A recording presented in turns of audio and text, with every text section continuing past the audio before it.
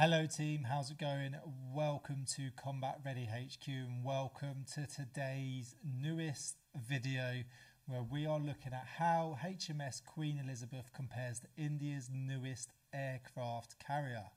So India has a new aircraft carrier. This video is a year old, so this aircraft carrier is a year old, so be very interesting to see how it does compare to the British counterpart.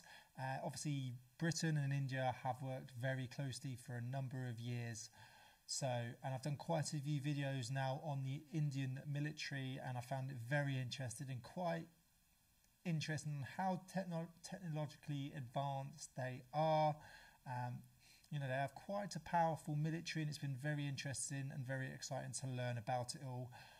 As always, you can check out the original video, which is by Forces News, in the description. Please check out our free Discord as well. Come and join the community, come and chat to everyone, give YouTube video ideas, chat about fitness, sport, absolutely anything, and obviously the military as well.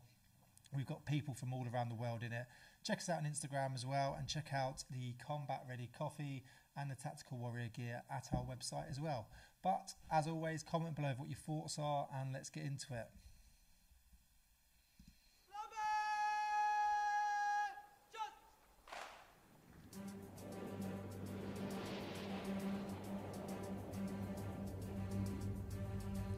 INS Vikrant was given full military function at a ceremony in the southern zone. So how does India's new flagship compare to Great Britain's Queen Elizabeth? 262 metres long, width of 62. Not much difference in that, is there? 45,000 tonnes, it's just insane weight, isn't it? 20. So it was only what, 8 metres longer, 8 metres wider, but it's added 20,000 tonnes to it.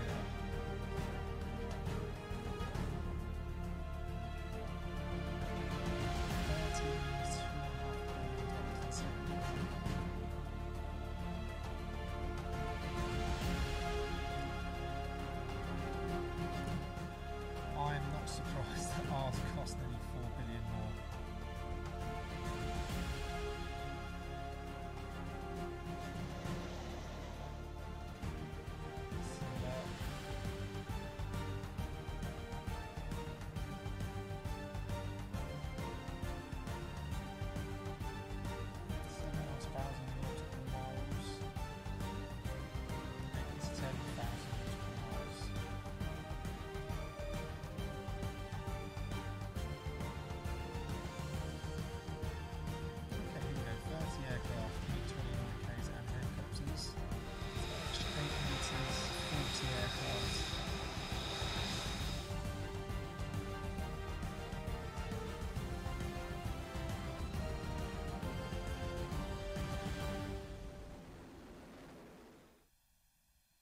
So, not much difference sort of when it comes to the length and width. So 280 metres and 70 metres wide, 262 metres and 62 metres wide. So, oh sorry, it's 18 metres different. I thought it was 8, sorry, quick maths. So there is, yeah, a good nearly 20 metres in length difference, which added an extra 20,000 tonnes. Obviously that could be to do with materials, engine, what's inside. They didn't go too in depth on what's actually inside, which is a little bit annoying. Obviously I'm guessing there's, you know, classified and secrecy to do with some of it. But 20,000 tonnes is an awful lot of difference in weight. It's just amazing how much ships actually weigh, and they just sort of glide through the water, didn't they? 45,000 tonnes and 65,000 tonnes. Then we had the cost. So 13 years is obviously a long time, but it's an incredible ship and it takes a long time to build at only a cost of 2.5 billion. I say only, when it see the UK of 6.2 billion, so 3.7 billion pounds difference. Obviously, once again, they did it quicker. so you'd think it would actually cost less, but once again, you don't know the difference between materials, what systems are inside. Obviously, you've got 18 meters longer, 8 meters wider, so that's going to cost more. Plus, we all know that the Brits, we get overcharged for absolutely everything. So someone most probably could have got this for around 3 billion, 3.5 billion, but signed a contract for their friend at 6.2. But yeah, so quite a bit difference in cost.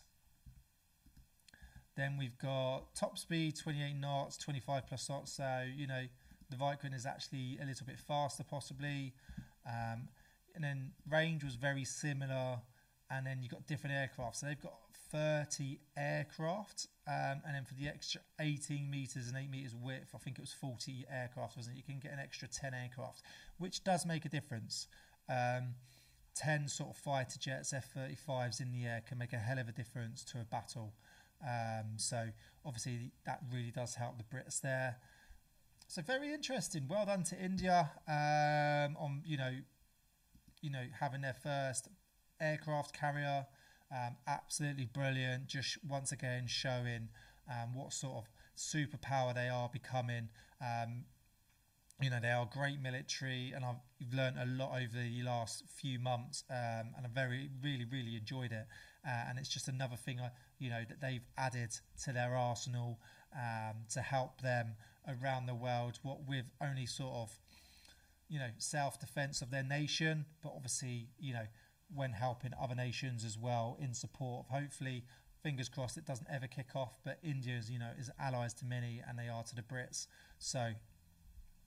It's very good to know that, not many countries out there, very many nations actually have aircraft carriers. I think it's less than 10 nations in the world. It could be even less than 5, but less than 10 have aircraft carriers, and India is one of them. So really enjoyed that video. Not surprised by the cost at all, but you never know. You don't know. You don't have a clue what sort of systems, engine materials have been used to get that cost up. So far, 4 billion, 3.7 billion is quite a bit, but 30 aircraft, what Indian aircraft carrier can carry, which is pretty decent. Like I said, even 30 could do very well in supporting some sort of form of battle, air battle, if it needed to. So, hope you enjoyed the video. Please, as always, comment below what your thoughts are, and I'll see you soon.